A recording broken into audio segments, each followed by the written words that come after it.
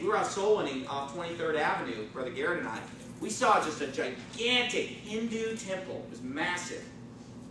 So I said to Brother Garrett, hey, let's go check that out. Let's see what that is, because we didn't even know it was Hindu. We didn't know what it was. So we drove over and we checked it out. And, you know, they worship literally hundreds of different gods. They have all different gods that they worship, and none of them is real. Okay?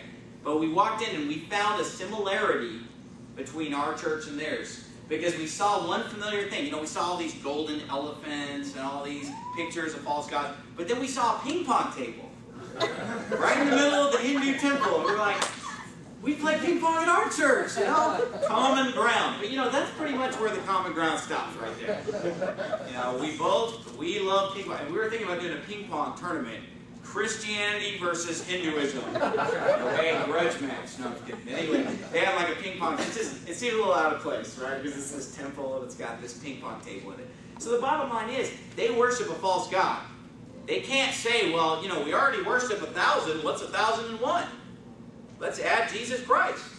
No way. They have to turn from the false god in order to believe in Jesus Christ. Now, listen, let me ask you this. And I'm spending time on this because it's important. Is it possible to have all of your faith in Jesus Christ if you're still trusting in another god also? No. No. Because in order to have all of your faith in Jesus Christ, that would, of necessity, mean that you're turning away from the other stuff you had your faith in, right? Go to Hebrews chapter 6, for example. Hebrews chapter number 6.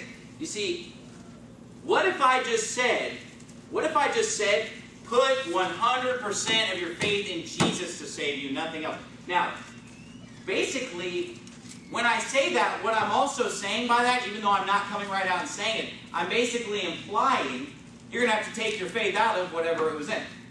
You're going to have to turn from that false god if you're confessing that Jesus Christ is the only living and true God. That would necessitate you turning from whatever other god you're into. Okay? So what if I just didn't say the part about turning from that other god? I just said, hey, you've got to put all your faith in Jesus. Okay? Well, obviously, then turning from that other god would be included in that statement. Because I'm saying you've got to have all of it on Him.